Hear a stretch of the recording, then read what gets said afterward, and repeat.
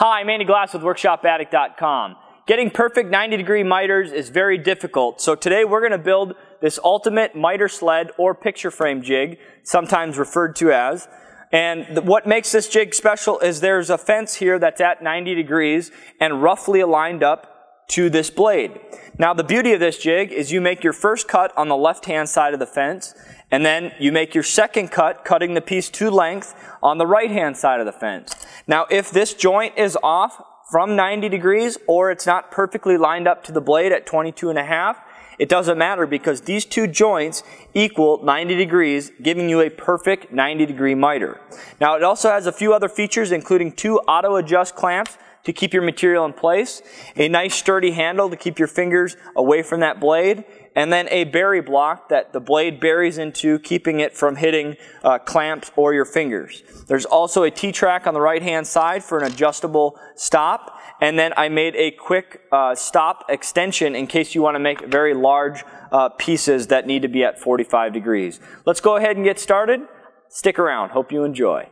I start by taking a sheet of 1/2-inch MDF and ripping it to size on the table saw. I made this miter sled on the smaller side as I don't do too much large miter work.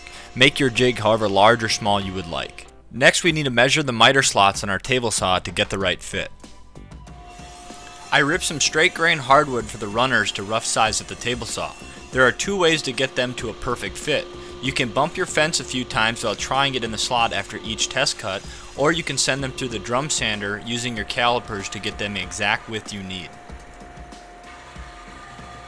You want a smooth fit with zero play in them. You can also purchase commercial options for the miter slot bars. Make sure the thickness is less than the depth of your slot to minimize friction.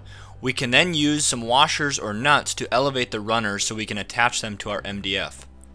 I elevate the runners in the slot and apply 2P10 CA glue from FastCap, and then using my table saw fence to register the board square, I pivot it down, making contact with the runners. I then place some weight on the sled till the CA glue cures. I didn't use any activator here. I had the runners long, so I quickly trimmed them up with a handsaw. I then pre-drill and countersink for some screws to permanently hold the runners to the sled.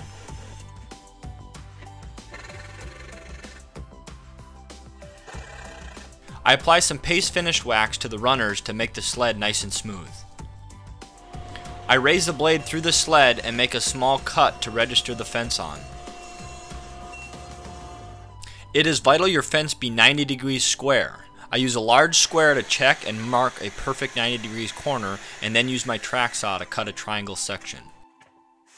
Butting the table saw fence up against the sled, I use a drafting triangle to get the fence at the right angle and perfectly on the saw curve. I then use some pin nails to keep it in place while I pre-drill and drive some screws to keep it in position. It is important that this fence never move or the jig will be ruined.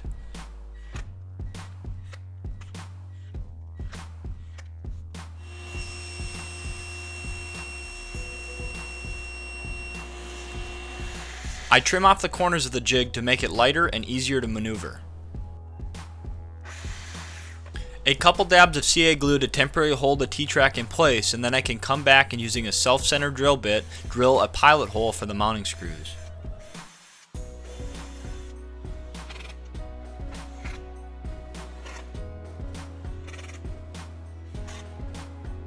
I glue together some scrap 1/2-inch MDF to make the handle. When it dries, I square it up with a table saw and bring it to the miter saw to cut it to length.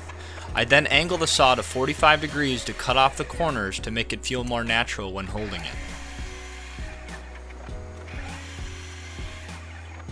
I then head to the router table to give it a large round over to ease the edges and make it more comfortable. I mount it to the sled using CA glue and 2 large screws. It is important to pre-drill or you will split the handle.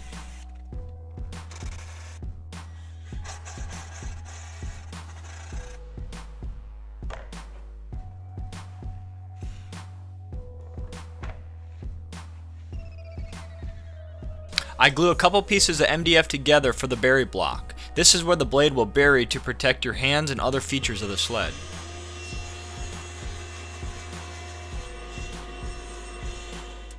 I add a few more sections of T-track for the auto-adjust clamps.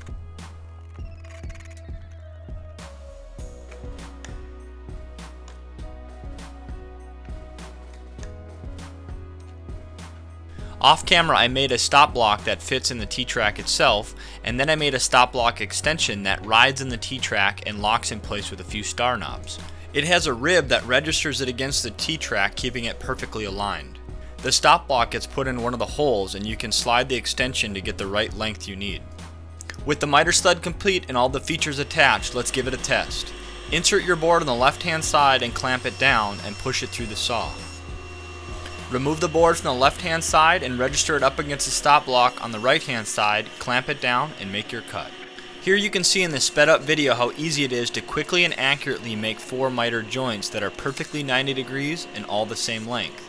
Remember, you need to match up the left joint and the right joint. You should mark the face of the board and the joints in case you drop your material.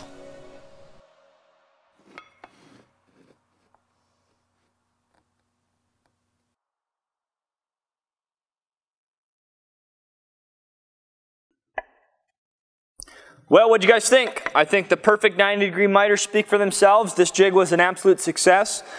Miter joints are not something that's hard to do, they're just tedious to set up. And having a permanent solution in the shop to simply grab, slap it on the table saw, and get cutting and get perfect, accurate, repeatable results every single time is something that's going to be very welcome in my shop. I love how the jig turned out with the auto-adjust clamps, the safety features, and then the stop block system. Stop blocks are a must-have in scenarios like this because it doesn't matter how accurate your miter joints are. If your matching parts are not the same identical length, your joints will not be perfectly 90 degrees. You will have gaps in them. So that is something that something like this jig is a must-have feature.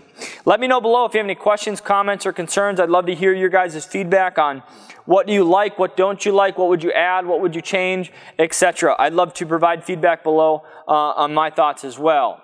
I encourage you to follow us on social media as we do project updates just like this one, product review updates, as well as exclusive social media giveaways.